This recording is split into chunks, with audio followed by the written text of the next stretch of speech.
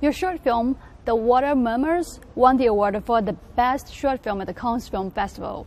Can you talk me through your inspiration behind the film? Actually, before this short film, I haven't been able to shoot any of my original content for about 2 years due to the pandemic or due to the lack of trust for young filmmakers in the industry. But in the end, I was suffering from a lot of self-doubt and questioning myself and about the values and the purpose of my career, what I'm doing, a lot of that kind of question. Eventually, I came up with this idea of creating a surreal setting to talk about the emotions and the thoughts of the current youth, particularly me. There are a lot of my personal emotions in this short film. So, in a nutshell, it's more about how do you perceive yourself and the world around you during seemingly tragic times. How does it feel to be a Cannes award-winning director at such a young age? It's such a surprise and an honor. It really offered me great confidence in myself. You know, actually, when I heard the nomination, I still questioned myself whether I deserve even just a nomination.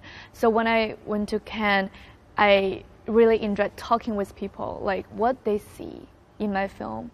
And I heard words like poetic, like peace, like past, future, and present. Those are the topics that I really want to convey in my film. And that's when actually I kind of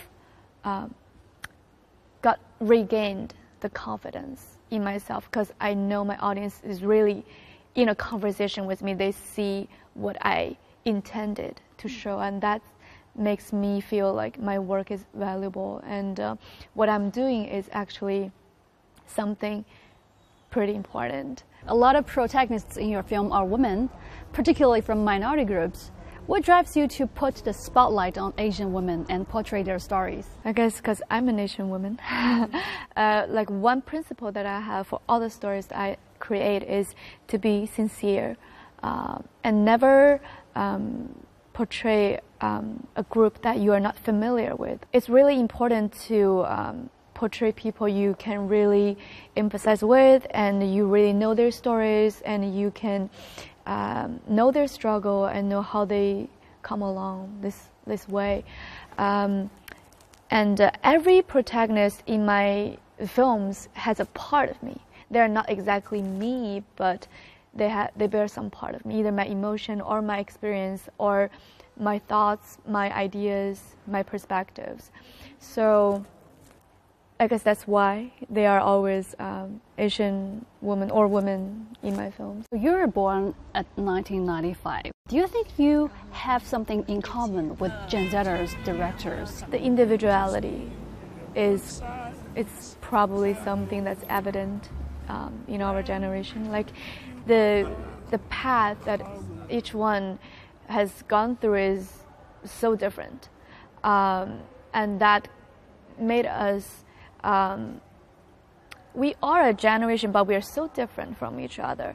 Like the topics we focus on, the techniques we use, the visual style, it's so different. But I think that's interesting as well, because the world now is more diversified, and each director has his or her own perspective.